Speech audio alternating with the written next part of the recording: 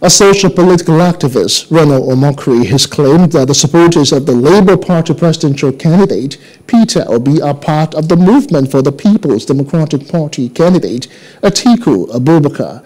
In a post on his verified Facebook page, Reno stated that prior to the Obedient movement, Peter Obi was a major supporter of Atiku Abubakar.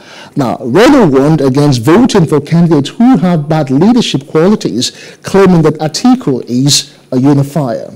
Hello, hope you enjoyed the news. Please do subscribe to our YouTube channel and don't forget to hit the notification button so you get notified about fresh news updates.